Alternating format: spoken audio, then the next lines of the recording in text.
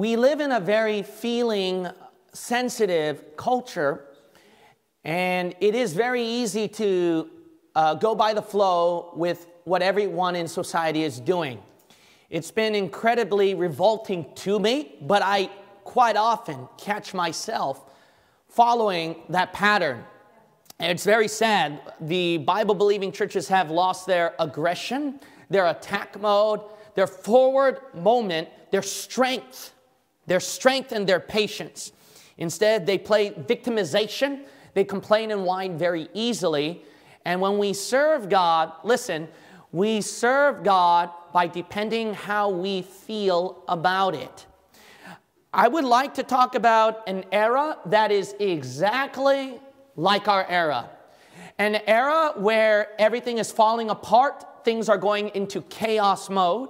You've heard your pastor quite often talk about it in history class, and his favorite passage was always Judges 21:25, where it says, "There was no king in Israel, and every man did that which was right in his own eyes." It was completely anarchy, and democracy is no longer democracy insanity, but rather insanity mode, and it's turning more into anarchy, which demands now a one-king system, as Judges 21:25 predicted about human nature and behavior. So I would like to examine God's people during this time period on how they served him, and why can't men learn from history? What men learn from history is that men never learn from history. And when I read this passage, I see so much gleanings of ourselves, but I just never saw it that way before. And I would like to preach to you what I discovered that might incredibly help you if you feel like that your service for the Lord and your behavior and everything you live for in life is bound by a feeling, fleshly system that you just despise and you want to overcome, but it's just so hard and you can't help it yourself. So I hope that this passage will be eye-opening when we look at Judges chapter 20 and verse 18.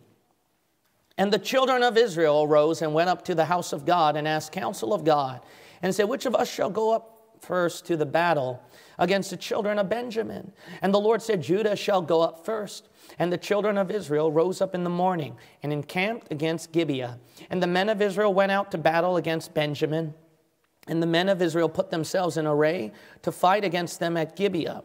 And the children of Benjamin came forth out of Gibeah and destroyed down to the ground of the Israelites that day 22,000 men. And the people, the men of Israel, encouraged themselves and set their battle against in array the place where they put themselves in array the first day. And the children of Israel went up and wept before the Lord until even, and asked counsel of the Lord, saying, Shall I go up again to battle against the children of Benjamin, my brother? And the Lord said, Go up against him.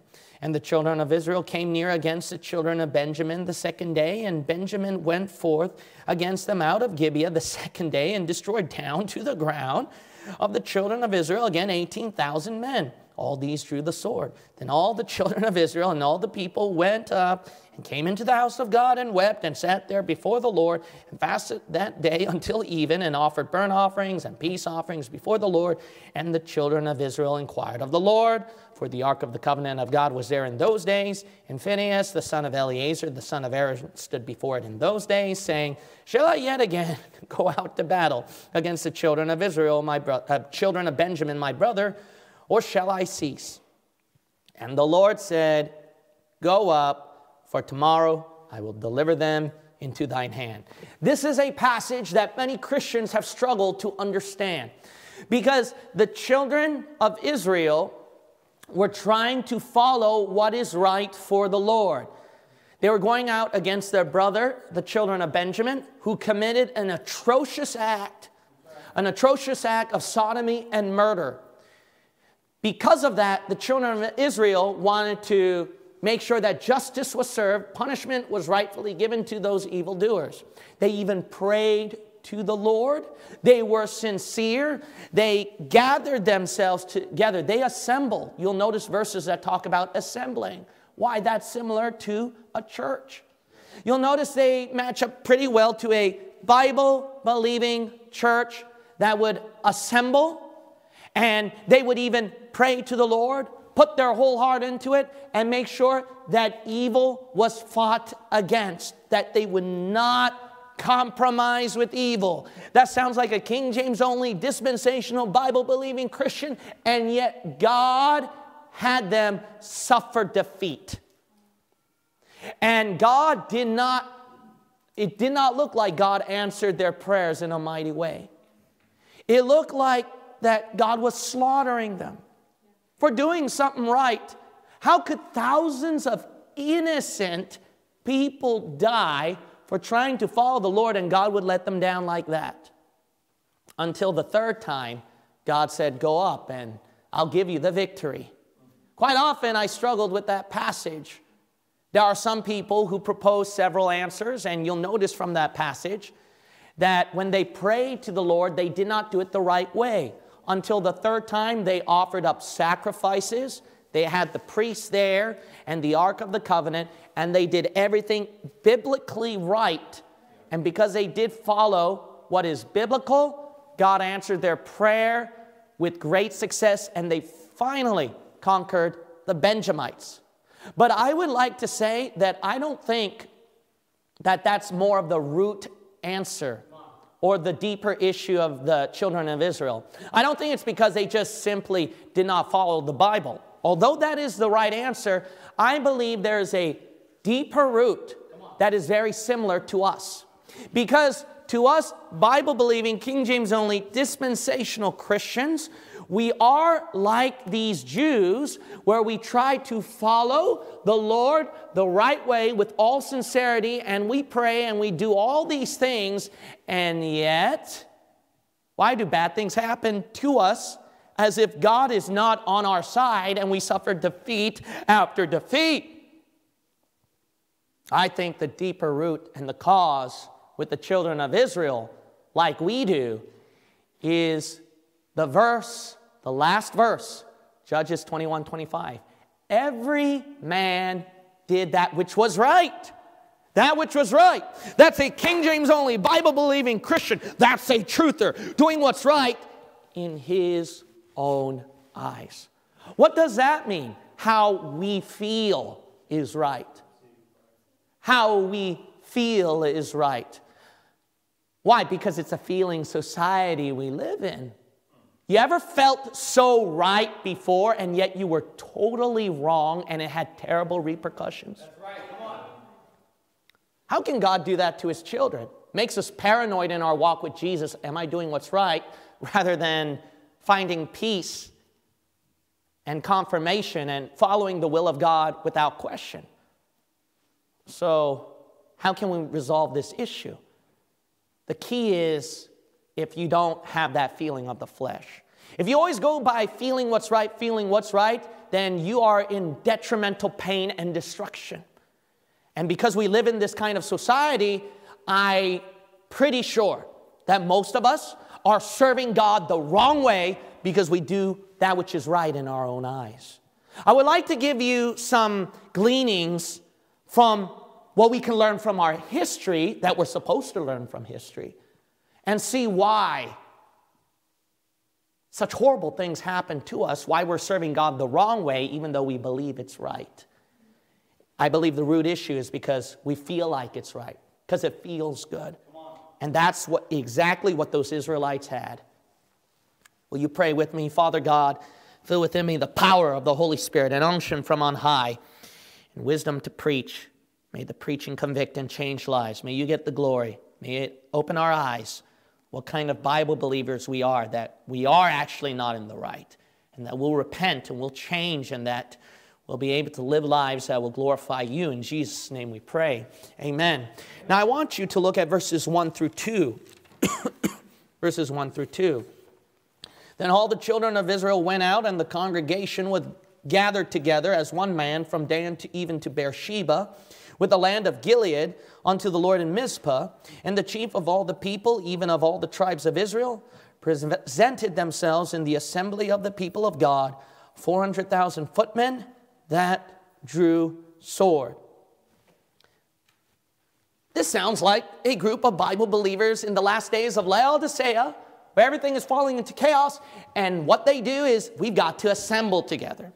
We got to work in unity as Bible believers, and rather than in unity with the lost world, rather than with apostate Christians. And we got to rally ourselves and serve God. We can't just believe and know it in our minds. We got to actually do something. Notice right here, they assembled. They were going to actually do something about it. They had their swords. They had their shields. They had every intention to fight against the evil of this world. They were moved to do it. They were moved to do what seems right, not moved to do what's actually right. And that's my first point, moved on what seems right. You might say, why were they wrong right here? You know what caused them to move? Didn't you know that? Didn't you think about it? What caused them to move? It wasn't the preaching of the Word of God. It wasn't the preaching of the Word of God that moved them to, hey, let's attend a Bible-believing church together. Let's have a local assembly together, and let's fight on for Jesus Christ. They never had that in mind. It wasn't their reading of the Word of God. The Bible never even mentions they were reading the Word of God. The Bible never even mentions they even pray. What moved them to rally together was a piece of rotten flesh. If you look at the previous chapter, look at verse 29. And when he was come into his house, he took a knife and laid hold on his concubine and divided her together with her bones into 12 pieces and sent her into all the coasts of Israel. And it was so that all that saw it said, there was no such deed done, nor seen from the day that the children of Israel came up out of the land of Egypt unto this day. Consider of it, take advice, and speak your minds. Notice that they were moved at the last part of verse 30. They were moved. Something motivated them to take action. Consider of it, take advice, and speak your minds. What moved them? A piece of dead flesh. A Levite saw the horrible sodomizing and murder of that poor concubine. There were sodomites who sexually assaulted her, killed her, tortured her, used her, killed her. They had intentions, those Benjamite sodomites, they wanted the man, the Levite actually. But then the concubine was a replacement. When the Levite saw that, instead of street preaching or giving the Word of God or doing what's biblical, he did the most awful thing by dismembering her body, cutting her to pieces, and sending it to 12 tribes of Israel so that they can take action against the sin. Why would he do something like that? Because that's what's going to move them. That's what's going to stir them up, get them inspired to serve God as last day Christians in the Laodicean age, and we're going to fight the evil when there's a dismembered body, when there's a piece of rotten flesh. Notice, flesh is what motivated them. Flesh is what moved them. You know what the problem with us Bible believers today is? Yeah, we're moved to serve God. Man, we got a lot of passion in this church. We got fire. And was it a piece of dead flesh, I wonder, that moved you? You know, soul winning is a good thing, don't get me wrong. We get pumped up, we get moved, fired up. We're trying to win a lot of souls to the Lord Jesus Christ. But then you get out of balance. And then your family is suffering when you should be thinking about them. You haven't done your Bible reading and prayer because all you're thinking about is souls. Sometimes you get out of balance in soul winning where you should use more wisdom, but instead you're like, no, I need to get that soul saved. Oh, you need? Is that your fleshly feeling there?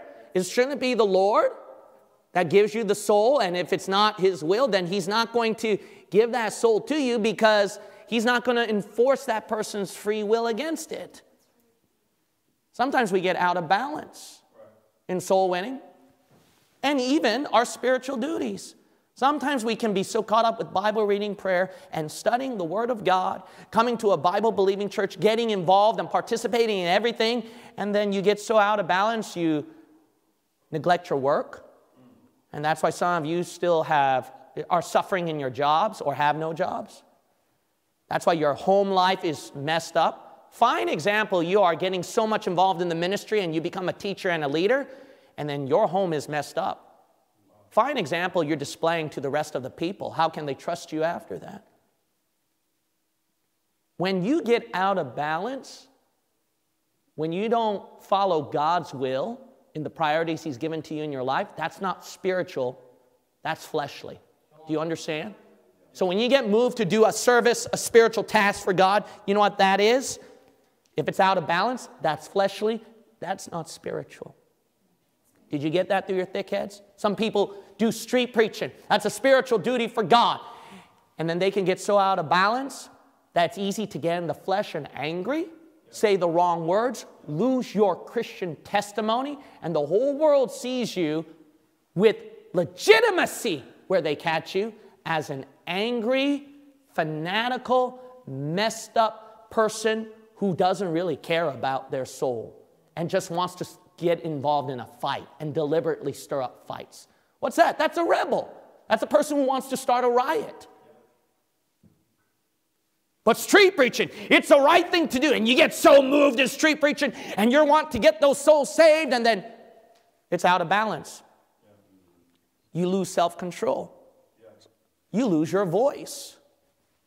You lose your patience, your temperament. And then when you get into the feelings of the flesh and like that, and guess what? That's fleshly, not spiritual. Some people believe that God called me to the ministry, called me to a foreign field so that I can be able to bring more Bible-believing truth and spread it out for the glory of the Lord Jesus Christ. And by doing that, sometimes the Lord's will is, no, I don't want you to be a missionary. I don't want you to be a preacher.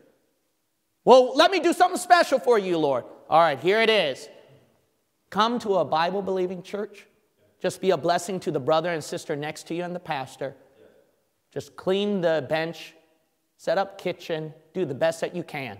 Amen. And be a good father, be a good mother. Yes. Be a good son and daughter to the family. Amen. And work in a normal job and make money. That sounds too normal, God. That's what I called you to be. No, I believe God called me to preach the word of God. I got to do something real, and then, whoa. So is that a fleshly tendency then where you want more attention? Because you're not content with the little things God gave to you? So you get moved to preach. You get moved to become a missionary. And nothing's going to make you quit the ministry. And all of that is stubbornness of the flesh rather than spiritual conviction. You get moved to do what seems right to you. But it's never right when you're out of balance and when you contradict God's will upon your life. You think that as long as I sing and shout amen and run around the room, then I'm so spiritual. A lot of you just do that where because of the feelings of the flesh, it just feels good. Not because of, I'm doing this for you, Lord, because it's spiritual. Some people can get out of balance with that too. And rather than edify the church, they harm the church. Some people might make sure that sin is rebuked, that sin is taken care of in the church, sin is taken care of in their home. But then they can get in the flesh right there. They can get out of balance. And then they can say words that hurt people because you're trying to be spiritual and rebuke them for their sin, and instead of focusing on helping them. Helping them. And you become prideful and arrogant and pharisaical, moved in doing what's right in your own eyes. Why? Why did you do those things? Why did you sow in? Piece of flesh, that's why. Just a piece to please your flesh, that's why. Why did you read your Bible and pray? Oh, not a spiritual reason. A piece that just satisfied your flesh. Why did you get involved in the ministry? Get involved with God's work. Become out of balance in taking care of family, your normal life, your own health, and you just harm your loved ones around you, all because a piece that just satisfied your flesh. You can be so strong in your spiritual conviction, but what's feeding that spiritual conviction is not God's will nor the Word of God, but a piece of flesh. And the devil will keep feeding you another piece of flesh and another piece of flesh and another piece of flesh to make you more convinced in your spiritual conviction. And you go down a wrong path. What's moving you to serve God? Because God told you, or because it's a peace that satisfies and fulfills your flesh? What is it, church? What is it? Even when you shout amen and run around the room, is it a peace that just satisfies your flesh? You do it because other people do it, huh? You sow in because other people do it? You preach because other people do it? You sing because other people do it? You do it because of other flesh doing it? Then it's a fleshly motivation. I thought we're supposed to do it because God told us to. You get moved to serve God because pastor is revved up. Pastor has his voice back and it's powerful. Pastor singing great, so I got to sing great. Pastor shouting, so I got to shout. Pastor has the motivation for soul winning, so I got to get motivated. Pastor is amped up against sin, so I got to get amped up. That's your fleshly motivation. You know what it was? A piece of flesh. And that piece of dismembered body and flesh is named Gene Kim. That's your motivation to serve God, huh? Then you're going to miss out in verse 3. The Bible says in verse 3, now the children of Benjamin heard that the children of Israel were gone up to Mizpah. Then said the children of Israel, tell us, how was this wickedness? You know, the children of Israel, they were so blind that whole time. It's not like this group of Benjamites, these Sodomites, just committed rape and murder just like, hey, it just happened and we overlooked it. No. You don't end up with an atrocious act like that unless you let sin keep growing and letting it go. Let's see what happened when we go back to Judges. Keep your hand here. Keep your hand here. Go to the book of Judges, chapter 2. Judges, chapter 2. You know what I think? Go to Judges, chapter 1, excuse me. Chapter 1. I think it's because the reason why they lose track of the wickedness is because of their feelings. See, they were feeling amped up. They were moved to serve God and glorify Him and fight against this evil, atrocious thing. So they always went by feelings that time. And if that's your motivation to serve God always, because if I feel like it, I feel like it. I mean, if everybody marches around the room, it makes you feel like it, right? I don't care if it's 3. It ought to be just 3. Or 1. I don't care. You shouldn't do it just because other people do it. You shouldn't just help out the kitchen and then be kind and loving to others because somebody else does it. Right. You should just do it. Yes. Yes. But if you always go by because people do things or because that's how you feel, you just feel like it, then guess what? If you don't feel like it, what are you going to do then? If you don't feel like it, you ain't going to march around the room. If you don't feel like it, you're not going to say amen. If you don't feel like it, you're going to be the most unloving person in the church. Because there are times you just don't feel like it. But when people love you, it just makes you feel loved and you want to show love back to them, huh? That's a typical humanitarian liberal thing to do, huh? What about loving the person when they mistreat you? When it puts up tests your patience, and you've got to love them as Jesus Christ loved you. You try that for size, huh, fella? Yeah. Look at verse 3. Let's look at Judges chapter 1. And notice in verse 21. The Benjamites were the one that did the evil, correct? And the children of Benjamin did not drive out the Jebusites that inhabited Jerusalem, but the Jebusites dwell with the children of Benjamin in Jerusalem unto this day. Now, why is that verse important? Because a lot of you don't know this. Those Sodomite Benjamites, I believe they couldn't have learned that themselves. They learned that from their Jebusite friends. Did you look at Judges 19? Judges 19, that Levite with his soon-to-be dead concubine, they were going to the Jebusites area first. But the Levites said, we're not going there. We're going to go to the Benjamites. The Benjamites were living with them. And when they went to the Benjamites did an atrocious act. Where did they learn that from? From their neighbor next door. From the Jebusites. You didn't read the book of Leviticus? God warned them that the Canaanites of that land, including the Jebusites, did those horrendous acts. Horrendous sexual, murderous acts. That's the only way Benjamin could have learned it from. And notice right here, verse 21, there is not a single answer right here of how Benjamin ended up that way. There is no single answer here about Israelites, why they allowed that to happen.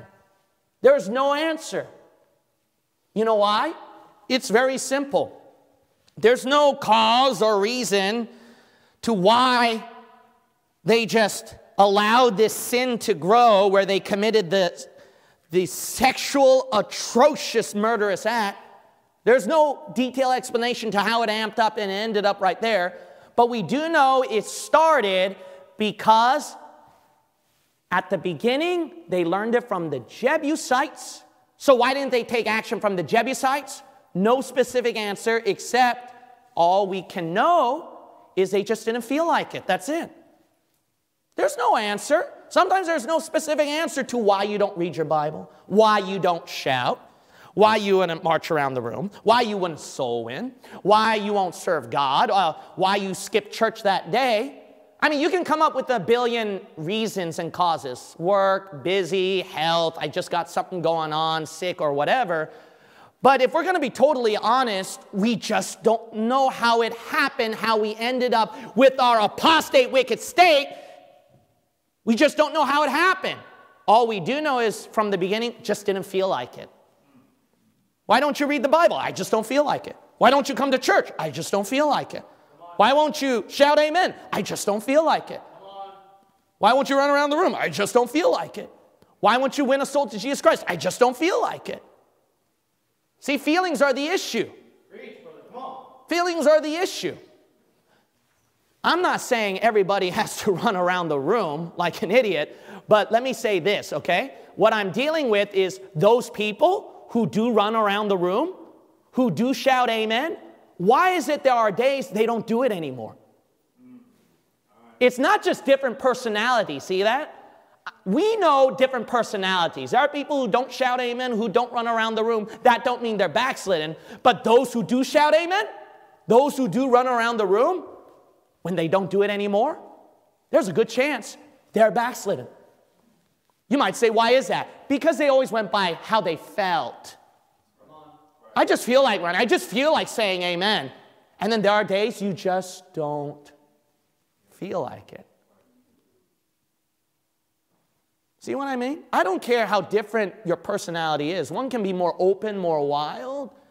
Some can be more reserved. But we can tell you're backsliding. When you're not what? When you're not the same as before in what you did for the Lord. And we know exactly why. You didn't feel like it. No specific explanation. You just don't feel like it. Can anyone explain the feelings of our flesh? It's a complicated creature. You can go psychological, go to the deep roots and causes, a bad traumatic experience, your personalities differ, and then we can go to Carl Jung, the unconscious collective thing, and blah, blah, blah, blah, blah. No matter how specific you trace those roots, one thing that I do know, it just comes down to this. The whole bottom line is, your flesh didn't feel like doing it. That's why you skipped serving God. That's why you messed up. Plain and simple.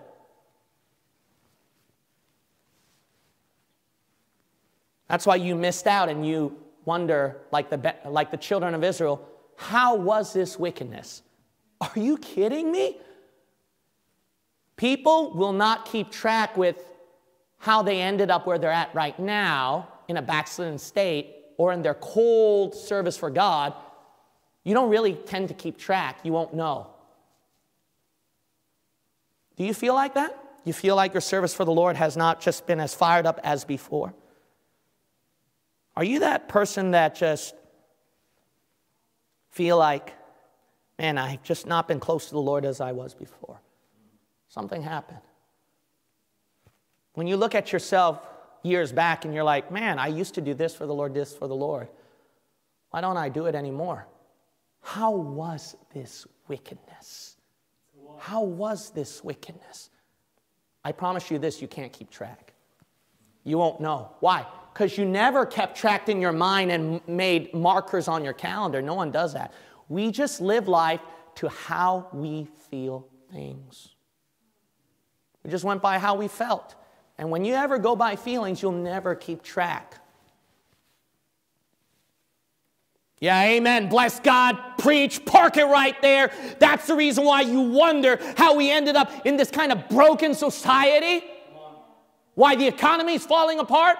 Why people have bad customer service with businesses over here. Why governments fail their duty. Why people always whine and complain and do victimization. They always live by the rotten feelings. They live for God. They serve for God by their feelings. That's what you see in 99% of churches nowadays. Feeling, feeling, feeling. You just feel like it. So then you'll come to church. Get rid of that.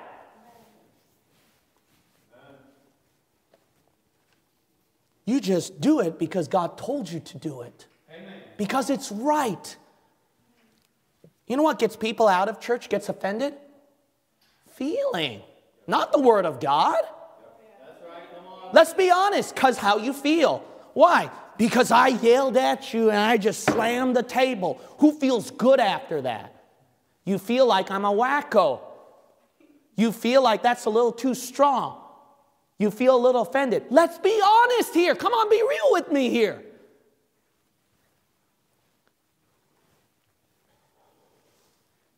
You will miss out on what seems right because you always went by feelings. Because it doesn't feel, I don't feel it. When you always make that your reason and excuse, you don't say it out loud, but it's unconscious, right? I just don't feel like it, and that's why you skip Bible reading and prayer all this time. Your soul winning has declined. Your amen and your joy for the Lord has declined. Your service for God, the works that you accomplish has declined more and more. I want you to go to Judges 20 again. Judges 20 again, and we'll look at verse 4 through 7. My third point is monstrosity on what seems right. Monstrosity of what seems right, on what seems right. Notice, and the Levite, the husband of the woman that was slain, answered and said, I came into Gibeah, that belongeth to Benjamin, I and my concubine to lodge. And the men of Gibeah rose against me, and beset the house round about upon me by night, and thought to have slain me. And my concubine have they forced that she is dead. And I took my concubine and cut her in pieces and sent her throughout all the country of the inheritance of Israel. For they have committed lewdness and folly in Israel. Behold, ye are all children of Israel. Give here your advice and counsel. The Levite, indifferent, without a second thought, without any second thought, explained his reason, what seemed right to him. I want justice served. I want punishment to fall on these wicked Benjamites, which is why I dismembered my concubine into 12 pieces and sent it throughout all the land so I can get my point across. That ain't a spiritual explanation. That ain't spiritual. That's just horrible. That's just wicked. That's just, are you crazy? That's just, Levi, you're not in your right mind. But you know what happened to this Levite? He couldn't cut up the woman like that without experience first. I wonder where the Levite can learn to dismember body parts the right way. Maybe the Lord's sacrifices. Those animal sacrifices, that Levite knew which parts to cut and divide easily. And that spiritual, sacred, not horrible, Not insane, but a spiritual sacred duty of dividing that body of the animal was important so that sins can be forgiven as a sweet incense to God. And that Levite, because he's so used to that spiritual duty, he conflated that with what he felt right. I want justice served against my concubine who was raped and murdered, so I will take this spiritual task, combine it with what I feel right, and divide her body parts into pieces for the glory of Jesus Christ as well. That's monstrosity, not spirituality. That's monstrosity. You know what creates monstrosity? Because those spiritual things that you're so used to doing for the Lord, and you thought that what you did was right. If you don't keep your feelings in check, see, if you don't get rid of those wicked feelings of yours, one day you're going to confuse the two. And when you confuse the two, you're going to conflate and combine that spiritual task like that Levi with what I sacrificed, what I did for God as a King James only, Bible-believing Christian, street preaching, soul winning, rebuking sin, standing up for Jesus Christ, loving one another. And you will combine those spiritual things with your fleshly feelings and create a monstrosity. Not a spirituality, but a monstrosity that is horrifying and brings disgrace to the name of Jesus Christ. And you thought at the judgment seat of Christ you're going to be proud of yourself when you give your work to God, and God says, no, you make me puke. That should burn. That's a monstrosity what you did. Why? You lost your discernment. You can't tell the difference anymore with what's spiritual and fleshly because you've been so used to feeling fleshly things while doing your spiritual works for God. And you lost the distinction now of what's fleshly and spiritual. You lost that ability, that capacity now. Go back. Where did it all begin? You got to keep your feelings in check. You can't just serve God because I feel like it. See? You got to examine your works and say, is this out of balance? You got to examine your works and say, am I following the will of God according to the Bible? You got to examine yourself and say, am I doing this because people do it? You're going to create a monstrosity. You know why we get monster churches today? You ever wondered that? Mega monster, horrifying churches that even liberals can see the hypocrisy and the disdain and the wickedness in them, that it doesn't take a person with a 10% IQ to see it. Do you know why? It's because that monstrosity was created by people who always have to feel something, and that's the reason why they conflated that with monstrosity of contemporary music, contemporary dressing, feeling good in speaking in tongues, feeling good in healing lines, feeling in visions and dreams, and feeling what they seem right from what the preacher said from the Bible. Shame on you! You're going to judge everything by how you feel? Then this church won't last forever. Does a blowout and an iron sharpeneth iron conference have to always make you feel something? Does fellowship always have to make you feel something? I'll tell you, with some people here, when they started out in fellowship, some of them, it felt tense. It didn't feel good, it felt tense. Now they feel good because they've learned to overcome their flesh. But see, things in life, revival meetings don't come by always. You have to set the right mood, with Pastor Kim setting up Christmas lights in the alley over there and make the mood just right.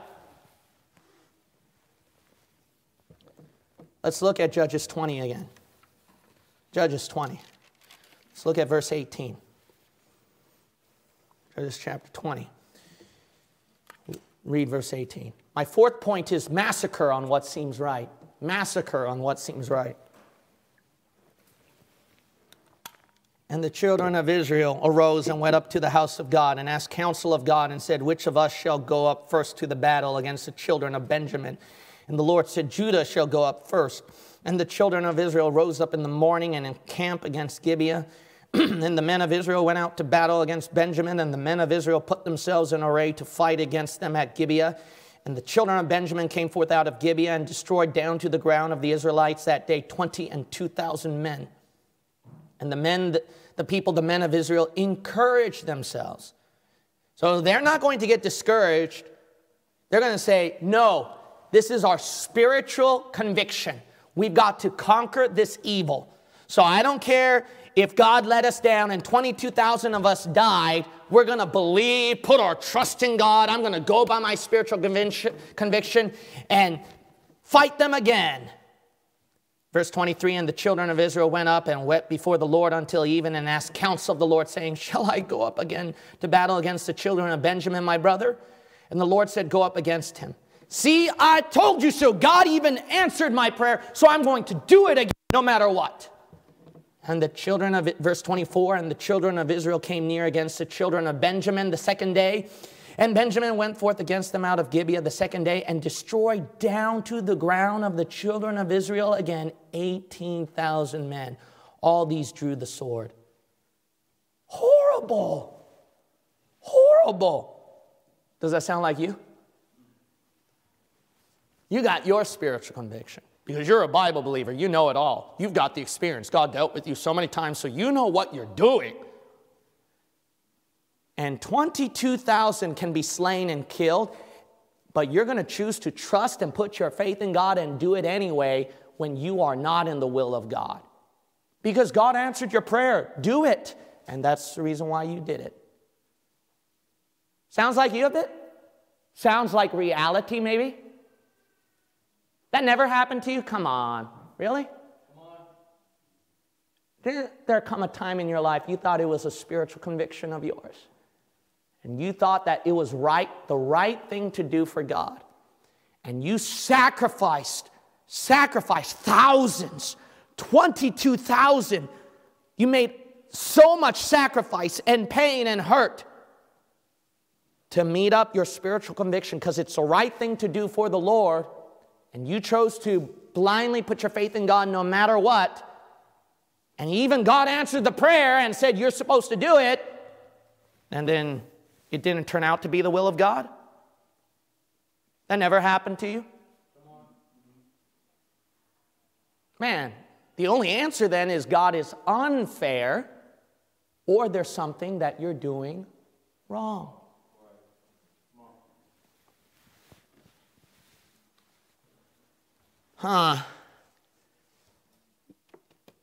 We see verse 26, 27, right? They did the sacrifice. They offered burnt offering. They brought the Ark of the Covenant. They did everything biblically this time. They did everything right as best as they could. So the question is, why didn't they do that in the previous prayers? Why didn't they do that at the very beginning? You know why? They chose to go by what they felt was right rather than what is actually right from the Word of God. Simple. It wasn't hard. Listen, God is never unfair or mean when you do something right that is according to the Word of God, that is what God wants. God will never be mean or unfair or hurt you, even if you make some mistakes unintentionally. Understand that. But when you have 22,000 dead, that's serious, and that means something went wrong. The only explanation you can get out of that, why they didn't follow biblically when they were supposed to at the beginning, is because they just didn't feel like reading their Bibles. They didn't feel like that they had to do that much research. They feel like they didn't have to take the time to pray. Did you notice also God answered their prayer, go up? Well, why would God support what they did if what they did was wrong? Because God will give you what you want. Yeah, come on. God will give you how you feel and support your feelings.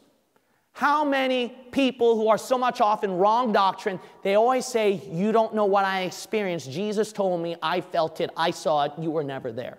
Yeah, come on.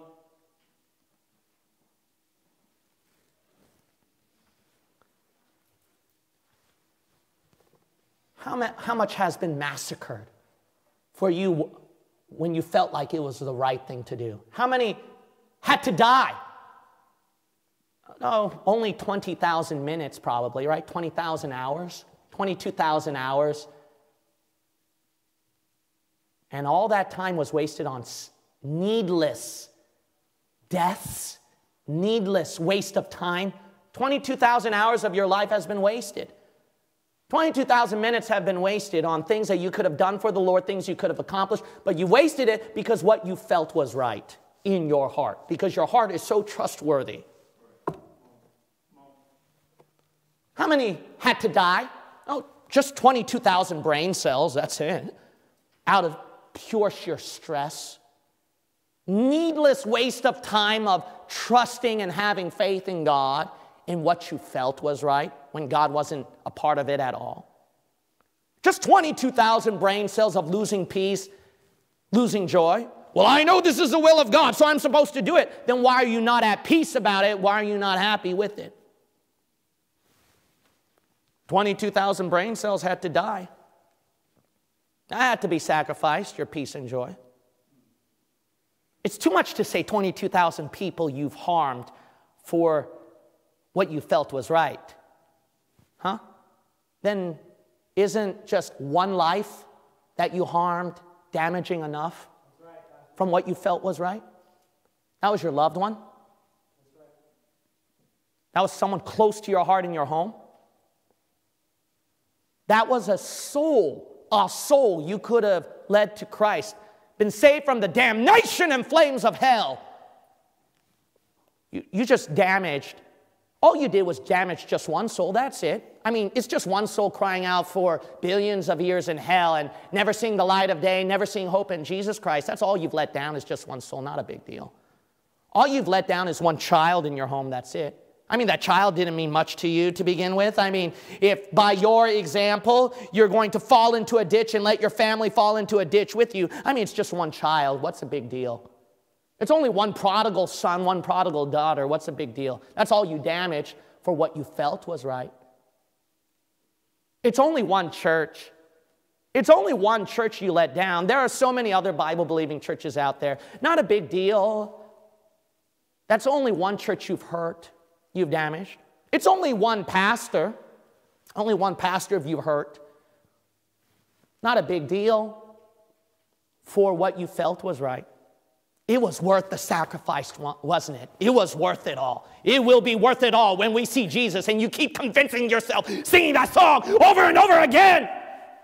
Because it's just one hurt life. It didn't mean much to you. Massacre. You massacred. You massacred that one person's life. You massacred your well-being, your peace in Jesus Christ. You massacred your valuable time that you could have spent for the Lord. My last point is verse 26 through 28. Verse 26 through 28. Meditating on what seems right. Meditating on what seems right. Here's the answer, right? How they resolved it that we could learn from. Look at this prayer. Verse 26, we see, and verse 27, they did everything biblically this time, right? But that's not the root answer. The root answer that was deeper than that will be way over your head, that you never thought about before. And that, wow, I should have contemplated so deeply, and I should have read in between the lines more, is, no, verse 28. Very simple. Notice this prayer at verse 28. And Phinehas, the son of Eleazar, the son of Aaron, stood before it in those days, saying, shall I yet again go out to battle against the children of Benjamin, my brother? 4 simple words that they never said before. Or shall I, see that? Cease. What should be crucified the most? I, me, that's flesh. If that is out of the way, if that ceased and that stopped and that's out of the way, there should be no worries or fears, and God will take care of you. And no matter how much pain or sacrifices you make, you should be fine. As long as, it's a very important condition. Very simple to understand, but can be very hard to do. It is a simple thing to do, but to live it, it's hard. I must cease. Think about it. If God told me that I cannot preach anymore, if God told me I cannot use the internet anymore to reach people, if God told me that I'd done all that I could to counsel a person and must let that person go, I must be willing to die to myself and say, God, whatever you want, I will do it. But no, that ain't going to stop you, your spiritual conviction. Because you already felt good. You already got the feeling so used to doing that duty for God. And you don't want God to change how you feel. That's exactly your problem.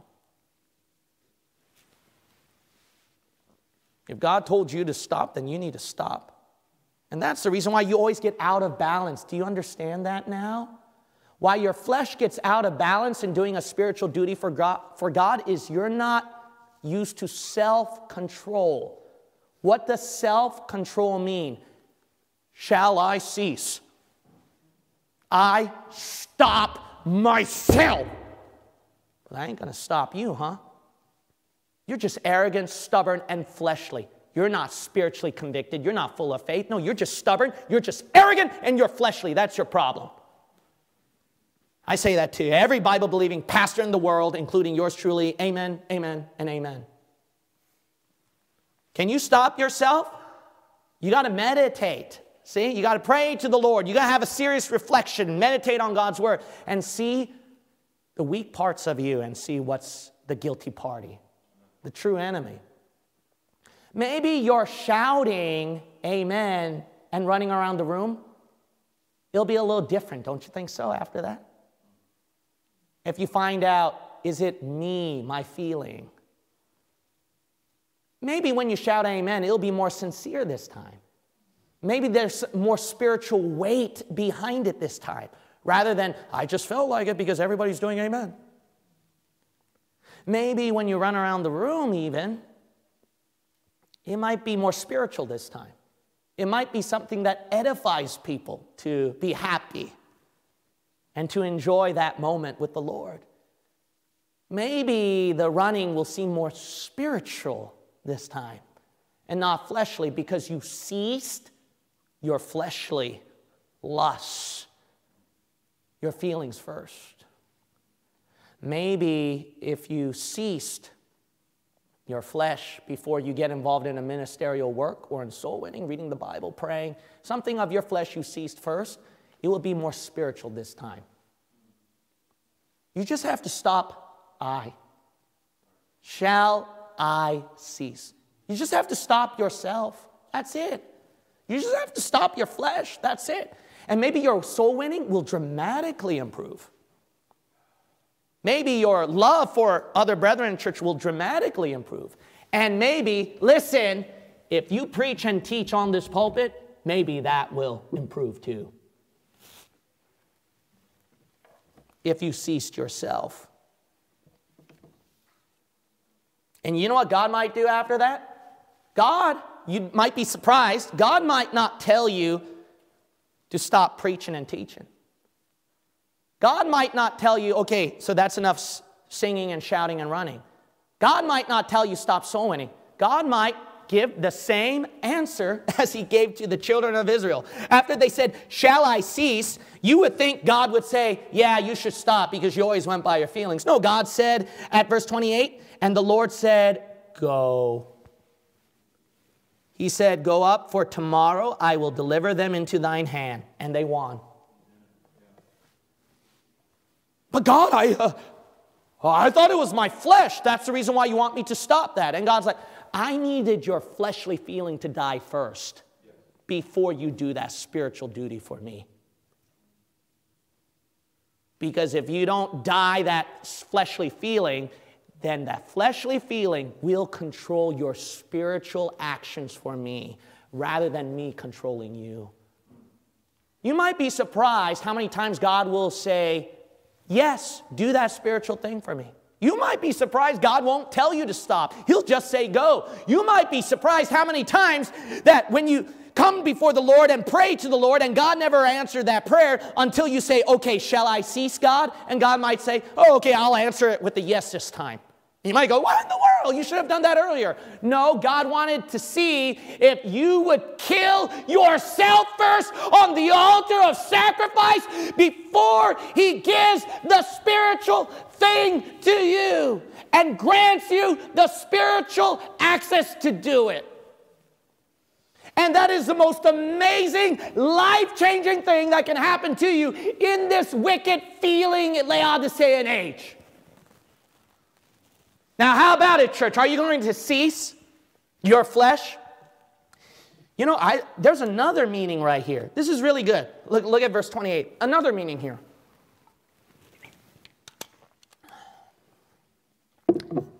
Shall I cease?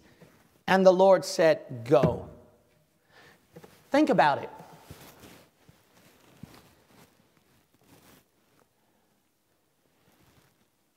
I cease, the flesh cease. But then God can say, go. Why? God knows that those Jews, they always go by feelings, right? God knew that. That's their problem. He allowed them. He allowed them to go by their feelings here to go. Now, we know this because if you look at the next chapter, those Jews never learned their lesson about their feelings. They still did that which was right in their own eyes. So why is it that God said go this time? Listen, there are feelings that you should cease. And you know what they are? Those are the wrong feelings. But what about right feelings? What about biblical feelings? What about feelings that follow God's will? Don't you think that God wants you to go for it? You know, here's the thing. The reason why your service for God has been by wrong feelings rather than by right feelings is because you went by feelings that contradicted God's will. You went by feelings because other people did it.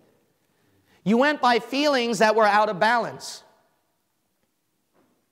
But if you were to cease those things and say, they must die, they're wrong, I'm not going to do it because of those things, don't you feel another part of you that wants to follow God's will?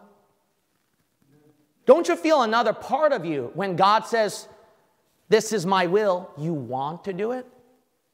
Isn't there a part of you in there that wants to be happy when you soul win, sing, shout, come to church?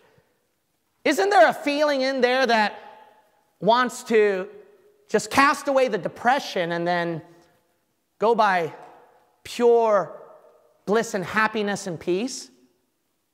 Isn't there a feeling like that that God would approve, that God would want for you? How do you get these feelings? If you cease your wrong feelings first. When you cease your wrong feelings first and they die, you go by the right feelings that God would want you to have, and you become the most happiest person. Let me give some examples here. When you come to church, it's wrong to feel depressed. Those are wrong feelings to have, correct? But people who always went by feelings, guess what? It doesn't matter how amped up the revival meeting is, they will feel depressed. Can I repeat that again? It doesn't matter how amped up the revival meeting is, if they feel depressed, they will always feel depressed no matter how great the preaching or singing is. But let's say that this depression, which is a wrong feeling, I ceased. I cast aside. And there's a part of my heart that's telling me, don't you want to be happy with them? Don't you want to shout amen? Don't you want to feel conviction by the preaching of the Word of God? Don't you want to have joy in this revival meeting? There's a part of you that longs for that feeling, doesn't it? Why don't you just like the Lord said, go. Go for it. Well, I can't go for it. Why? Because I don't feel like it. And see, you went by your feelings. You got to cast off the wrong feeling first. Think how your life will dramatically change. Even temptation and sin, how much will be conquered if you cast off the wrong feeling and went by the right feeling. When you go by temptation and addiction and sin, the feeling comes out, I love it. I desire it. But then there's a part of you that feels, I hate it. I feel guilty. Which feeling wins at the end? Unfortunately, the wrong one. But imagine if you ceased the wrong feelings. I love it. I want to feel it. And it was replaced with this feeling, I hate it. I despise it. I fear the Lord. If the wrong feeling ceased and the right feeling, you went for it, just go, you wouldn't sin. You wouldn't mess up. Well, it's hard to conquer sin because you can give a billion excuses, but let's just be honest, it's because you don't feel like conquering the sin. That's it. Come on. It's plain and simple. Why not feel after God? Why not feel after the Holy Spirit? You know what Ephesians warned? Those who are past feeling fell into lasciviousness and sin. Brother, sister in Christ, I know there's a feeling in there.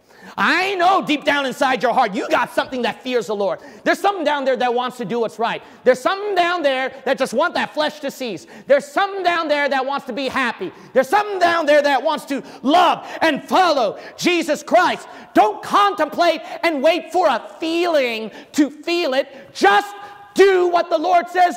Go for it. Be happy. Amen. Go for it. Have peace. Go for it. Rejoice. Go for it. Fear the Lord and depart from evil. Just go. Don't feel.